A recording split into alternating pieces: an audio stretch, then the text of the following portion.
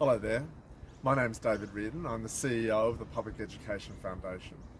And today I'm very honoured and privileged to be introducing Jane Caro to you all. Jane Caro is one of Australia's leading supporters of public education. She's an award-winning journalist and a social commentator. And today she's talking to us about the Voice Referendum, which is being held on the 14th of October. I'd like to say thank you to Jane, and thank you to all of you for listening, and I hope you enjoy the interview. Thank you. Hello, I'm Jane Caro, and I'm a board director of the Public Education Foundation, a position I'm very honoured to hold. And it's in that capacity that I'm speaking to you today as a supporter of the Yes campaign. I think, it's really important that the Yes gets up for all sorts of reasons, but not least because of the impact it will have on public education in Australia. Public schools overwhelmingly educate Indigenous kids.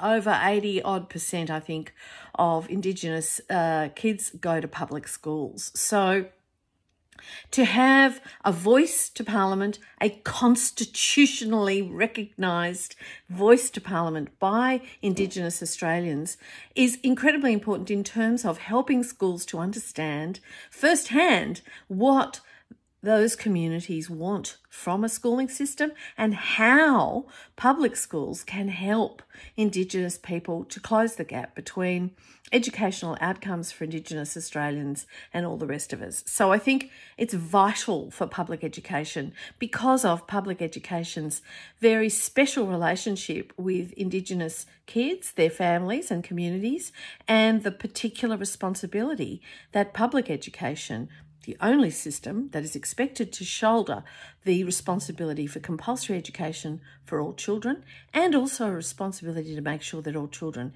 get as equal as possible outcomes.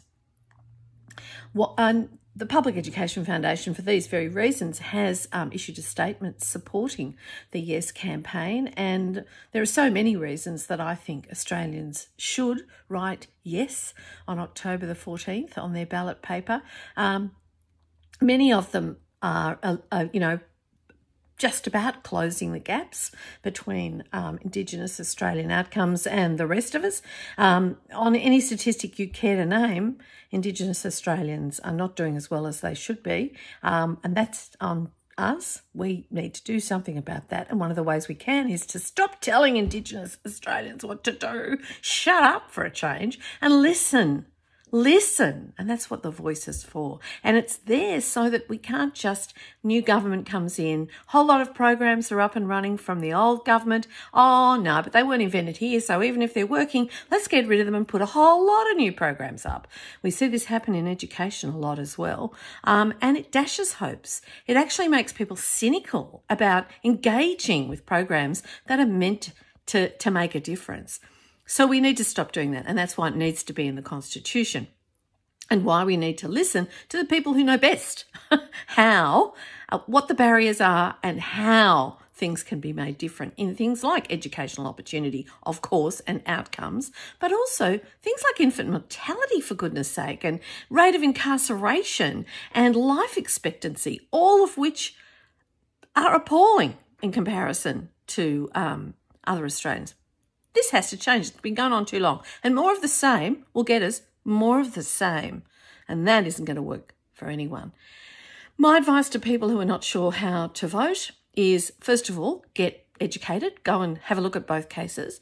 But think hard about what it means to be generous of spirit and what it means to be the opposite. And a yes vote is a generous-spirited vote. It's also a vote that appeals to the better side of this country, to the angels of Australian character, the desire to help, to reach out, and the recognition that this land belonged to Indigenous people and had done so for over 60,000 years. We came in, and in only a couple of centuries, we have really wreaked havoc on the environment and many other ways, certainly, but also on the lives and expectations of Indigenous Australians. Now, Australia has some marvellous things that it's done as well. I'm not saying it's all havoc, but in terms of people of Indigenous heritage, it's been a rough ride by and large. Time to change that. If we wake up on the 15th of October and find out that the yes vote has won, I think we can pat ourselves on the back and be proud as a country of that result. But I think for the average, for me and people like me, it won't really make much difference at all to our lives. That's not the point of it. It's not meant to make a difference to our lives. It's meant to make a difference to Indigenous Australians' lives. And I think if we start to listen to them and what they have to say about what's going to work better for them, I think it could make a huge difference for Indigenous people, and certainly 80% of Indigenous people appear to agree. I mean, we already have worked out that by listening to Indigenous people about, for example, cool burns in winter months, we can in fact do something to mitigate the terrifying fires that climate change is visiting upon us. I do think that a yes win will start to help improving educational outcomes for Aboriginal and Torres Strait Islander students.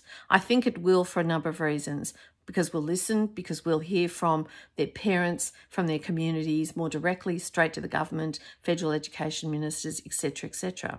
But also because the mere fact that Australia says yes to a constitutional recognition and a voice to Parliament which speaks about what is happening to Indigenous Australians is in itself a booster, a morale booster, a new spirit, a new way for Aboriginal children to look at the world and think, is there a place for me here? Am I accepted wholeheartedly in the way that every child deserves to be accepted in the country in which they live? And I think a yes vote does that for kids. It says to them, we welcome you wholeheartedly. We know you have wisdom to offer and things you can teach us.